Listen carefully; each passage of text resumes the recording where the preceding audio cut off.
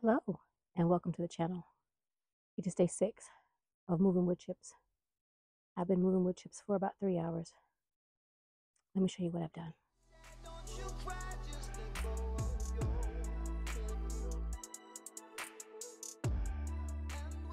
This is the beginning of the cut flower garden, and I have dumped wood chips all along here. I have not been moving the piles so that I could cut down on my time. I've just been dumping piles, as you can see.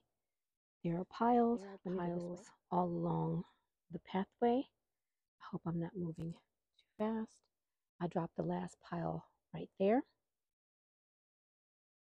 Right there. I did begin to kick wood chips down this aisle, and I stopped right there.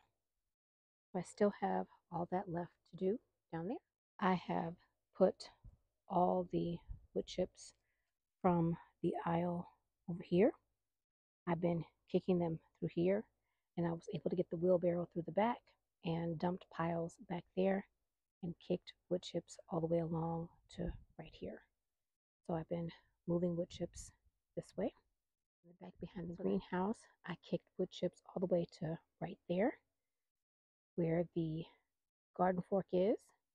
I have still a lot more left to do. I've got plenty more to dump back there, but I left a huge pile of wood chip right here as well. I've been spreading it out right here, but I have wood chips here and here. Huge pile right in here. And I just dropped a pile right here. I've spread a bunch along the side of the shed. I've also put a little bit in front of the shed, more so right there. Haven't put much right here yet today, but I am still working. I'm going to give myself one more hour. Behind the shed in the orchard area, I have filled all of this in, even right up along the back of the shed. All of this has gotten a bunch of wood chips. I dumped a pile of wood chips at the end of the aisle. I've also been kicking wood chips along the side of the shed to include inside of the entire garden. I want to say I worked about 4.5, 5 hours today. I've been taking a lot of breaks, sitting down, drinking water, and I'm surveying all that I've done. I felt really good about today's progress. I didn't work on day 4 or day 5. Today is day 6, it's Saturday. I'll show you the rest of what I've done.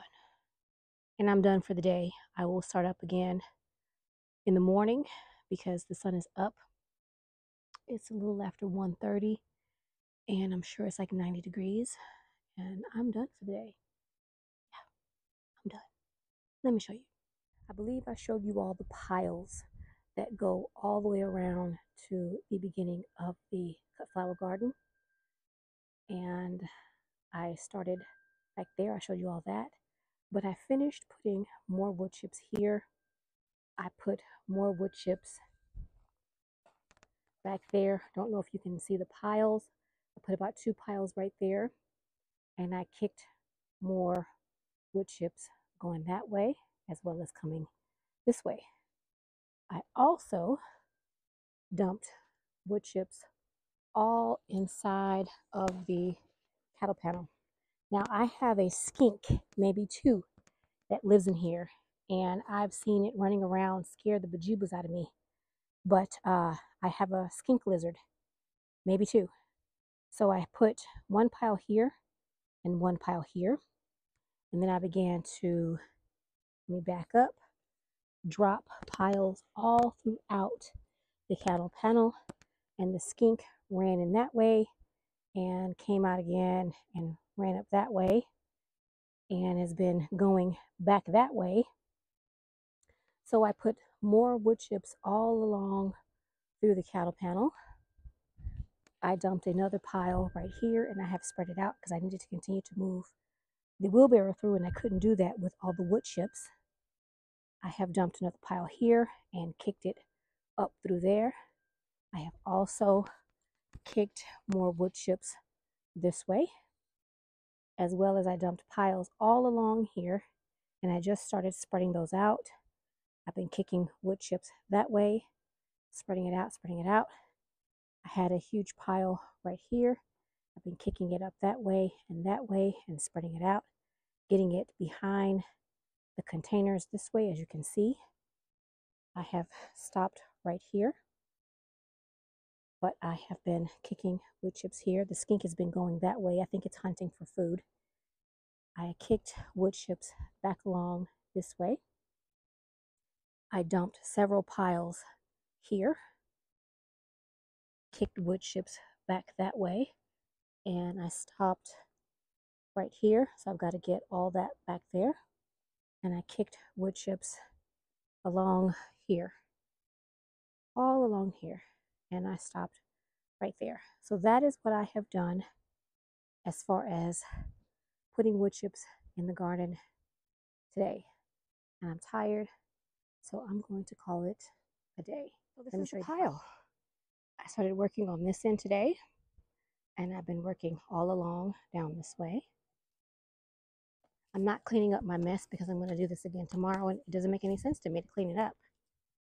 So I have worked a great deal of all of this. It's completely gone.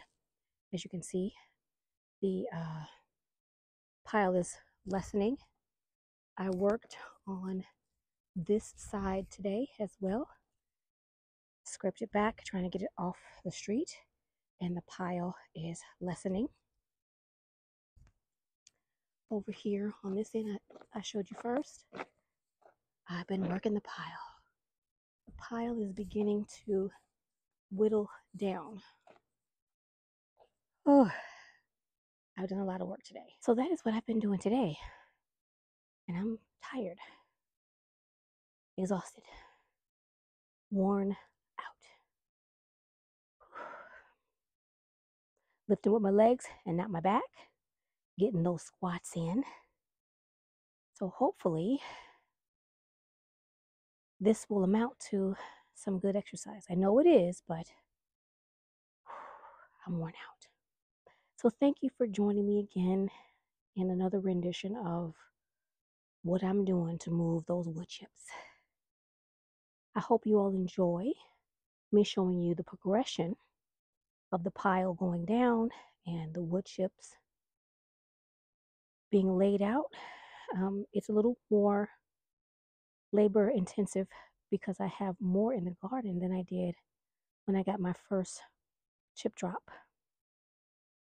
So I'm having to work around all the things.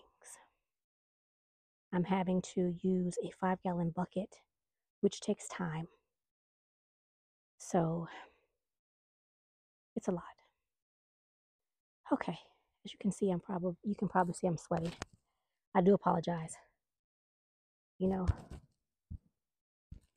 this is work. And I don't have magical fairies.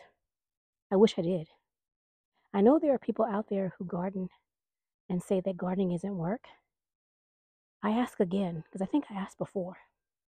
Can I get y'all to come move these wood chips for me? Because for me, it's work. It's a lot of work.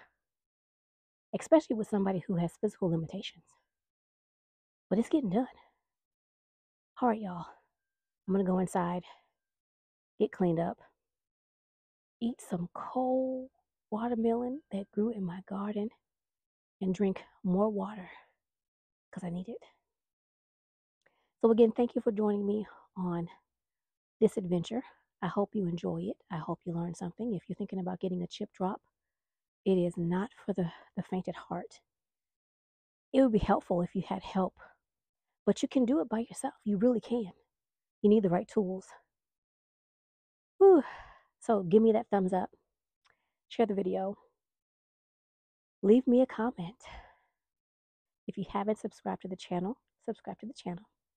And I hope to see you either in my kitchen or my food forest real soon. I gotta go, y'all. It's hot. Bye now.